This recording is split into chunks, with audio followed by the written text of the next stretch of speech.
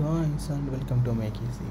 And today I'll show you how to shrink a page header in a JavaScript. So I'll show you the demo how I'll show you the demo.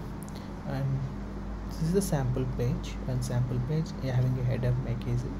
So when you scroll down, my header is shrinking, but when you scroll up, again it is expanding, right? So how you gonna do this? So now I'll show you my code. So this is a sample HTML file. This is a sample HTML file, and I was imported jQuery script.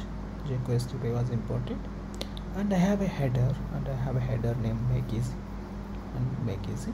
and also I was applied some CSS to header h1 tag. I was header font and text indent and header with 100% padding and all I was added.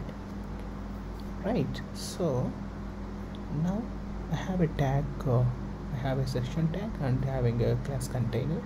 I was placed this as random text as 4 paragraphs, and this is jQuery that whenever scroll top, so it will add a class called shrink, and if it is less than 100, so then it will remove that class.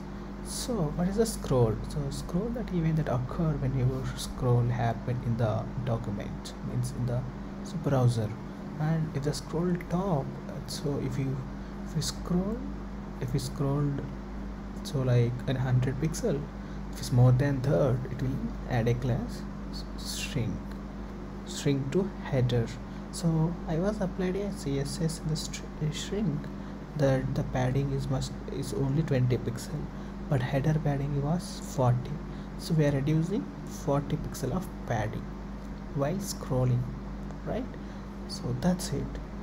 So now we can show demo one more time. I'll show you demo one more time. So if you scroll down, let's see, now scroll is at the top 0 position.